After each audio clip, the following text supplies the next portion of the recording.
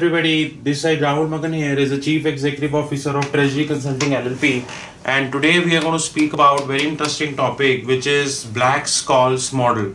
So in this, what we are going to do, we are going to cover how to value a Black-Scholes model, what Black-Scholes model is all about and all.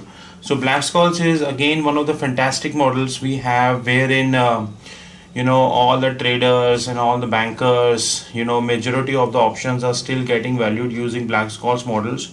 However, at the same time, we need to acknowledge the fact that the banks across the globe are having their own proprietary softwares which they are using to value the option pricing, like JP Morgan and other. They have their own proprietary softwares, they have their own proprietary models.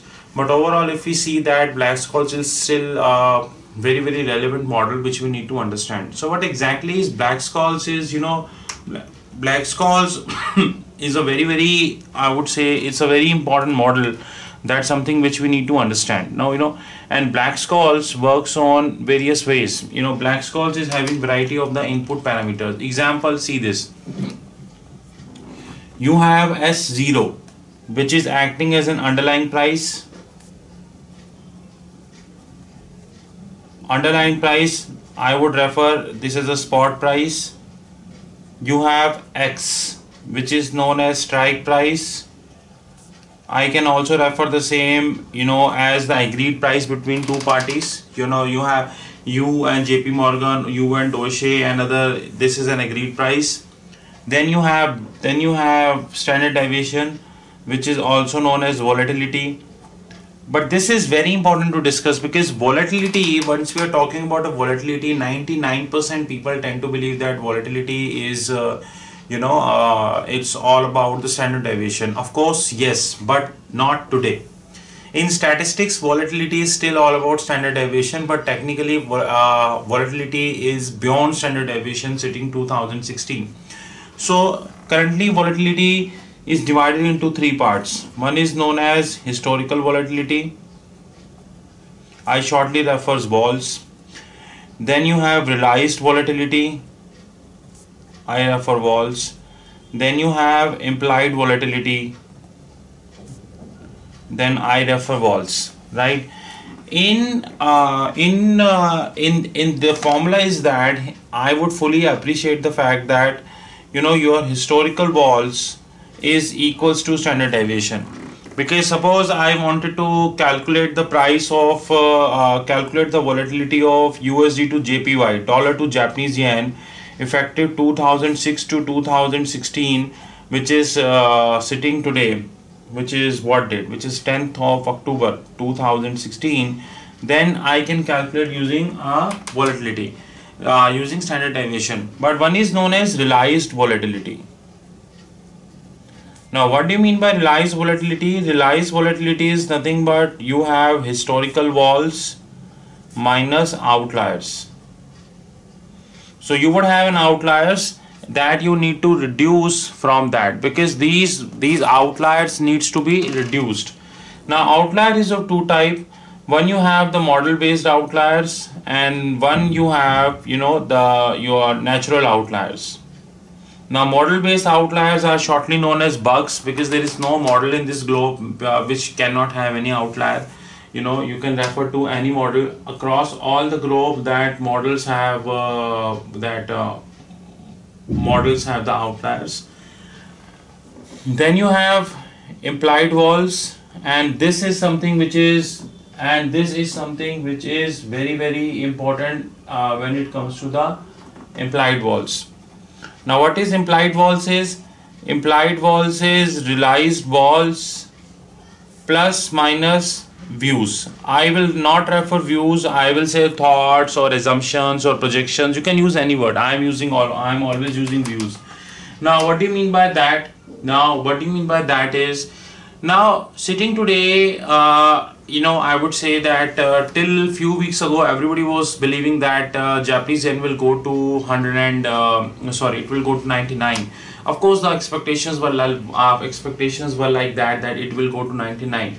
But if we carefully look today, then you will get to know that it is moving towards 103.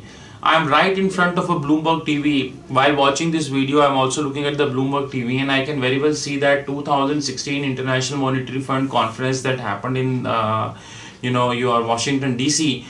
Here, the central governor of, your Bank of Japan clearly, with Mr. Kuroda, he clearly said that there is still a lot of firepower which is in the hands of the Central Bank of Japan to go ahead. It effectively means that he's still capable enough to do a huge amount of quantitative easing, right? And if this would happen, of course, yield would fall. Of course, the first sentiment would be, the first thing that would hit your minds would be that interest rate should decrease, interest rate should go down, and so would be the currency. And this was something what everybody was expecting, but unfortunately that not happened. What did happen that interest rate went up, what did happen that the currency rates went up, and markets still continue to believe that there is still a room for quantitative easing. I'm very surprised at how market can believe that, but nonetheless that is something which is out of our power. So while describing Black-Scholes model, we need to appreciate the fact that you should not use historical walls, because this is full of outliers. Yes, there is a lot of debate which is happening currently, which is on unconventional monetary policy, which is happening across the globe. In fact, a lot of people on the TV and media, including myself also, when we give interviews, we also suggested that there is nothing known as unconventional policy now, because that was the word which we supposed to use in 2008, but we cannot use the word now. Why? Because there is nothing unconventional now. So unconventional is nothing, everything is conventional. So sitting today from a central bank, if you ask that what is the difference between conventional and unconventional monetary policy, I doubt that he would be able to answer you very clearly. So the first flaw which we need to correct in the Black-Scholes model is that we need to work on the implied walls rather than on the historical wall. Unfortunately, people still continuously working on the implied walls. Then you have R. R is risk-free rate. I strongly doubt that R can be a risk-free rate, especially in the Black-Scholes model, because certainly we need to appreciate the fact that majority of the economies across the globe, and in fact the big economies across the globe, they are in negative territory.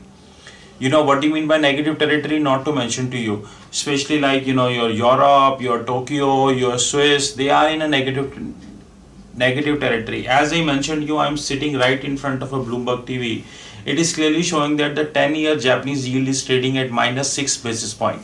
So if you give 100 yen to Bank of Japan to manage, then they will give you 99.94.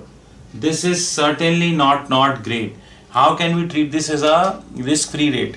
On the other hand, if we talk about the countries who are offering higher interest rate, then taking an example of the Portugal. Portugal is offering approximately 3% yield today, which is highest in terms of carry. In fact, Australia is offering 1.5, and your so-called Canada is offering approximately 2, and your UST, which is United States Treasuries, are offering roughly 1.75 10-year yield. But this is certainly, they are investment grade or they are AAA rated. Can we take Portugal as a risk-free rate? Sitting today when we know that half of the world, not half, in fact I think bigger, according to research report by international banks, more than $13.5 trillion of foreign currency of sovereign debt is in the negative interest rate policy. So how can we go ahead with this so-called risk-free rate? This is something, a catch which we need to consider, which we need to check. Time is, of course, it is time to expiration. That is something which we should learn. This is time to expiration. Now Black-Scholes is worked on a formula, and the formula of the Black-Scholes is not very difficult. Now the formula of the Black-Scholes is that you will first calculate D1. D1 is IN S by X, which is spot by strike, plus time bracket R risk-free interest rate. There are some people who are taking the dividend yield also, but we are not taking dividend yield into consideration, because dividend yield is we are not computing for equities, we are computing for currencies. Dividend yield plus standard deviation square. What is standard deviation square? That is variance, we all know, divided by 2.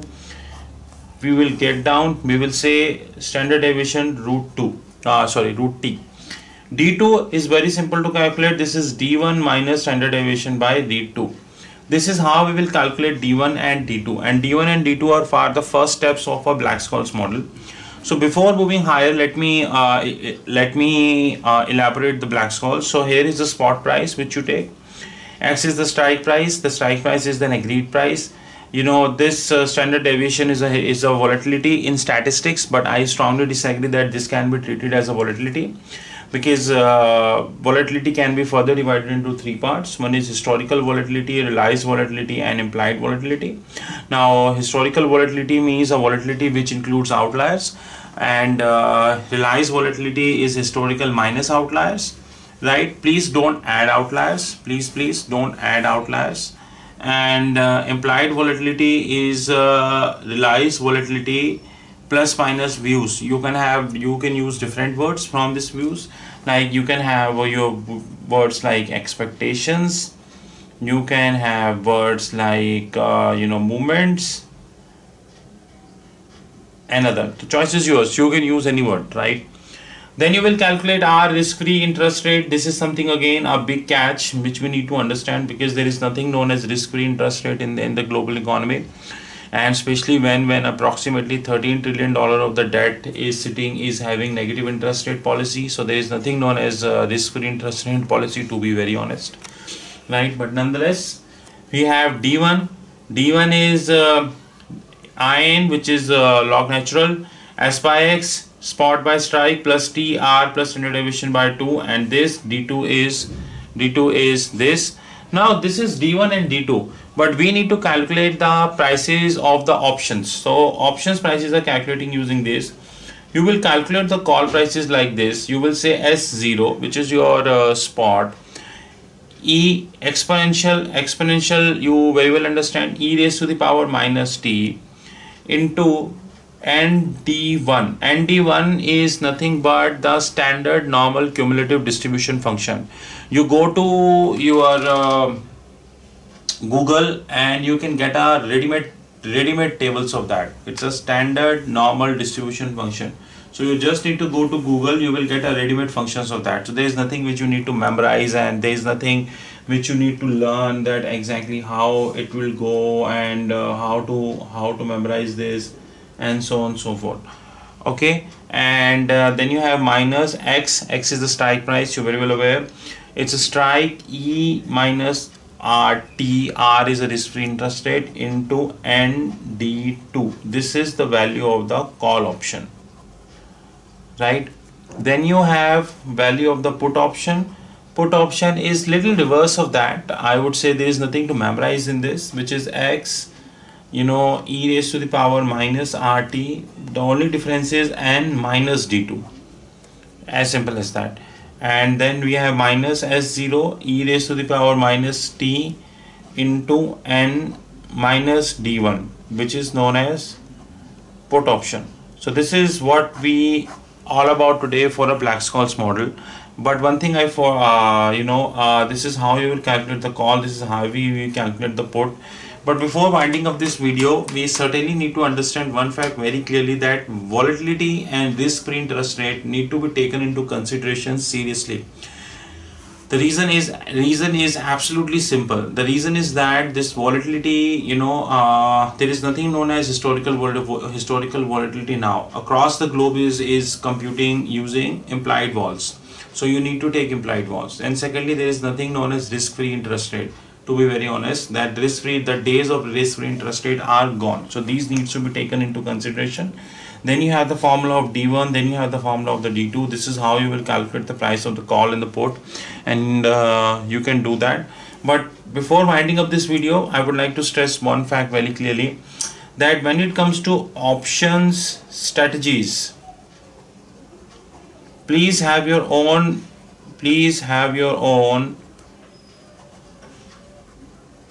proprietary softwares, because this matters. Have your own proprietary softwares, because these proprietary softwares, because Black-Scholes cannot be used that way. Black-Scholes cannot be used that. black skulls cannot be used that. So this is something which we need to learn, to be very honest, right? And just one thing before winding up this video, I would like to stress few simple things, that how how example, what do you mean by n minus d1? N minus d1 is n d1 minus 1, simple. Or let me say n minus d2, this is equals to n d2 minus 1. This was for the today. As per the books, black skulls can be used to value the option Greeks also, but I strongly doubt that can be used. But option Greeks are very important. I would say option Greeks are very important, and our next video would be covering the option Greeks. We thank you very much, and our contact details. Our contact details is as follows. Our contact details is Treasury Consulting LLP@gmail.com, and my mobile number is 9899242978. You can give me a Skype as well. My Skype contact is Rahul5327, and my Twitter is Rahul Magan 8. So we thank you very much for your time, and hope to see you soon. This is Rahul from Treasury Consulting. Thank you.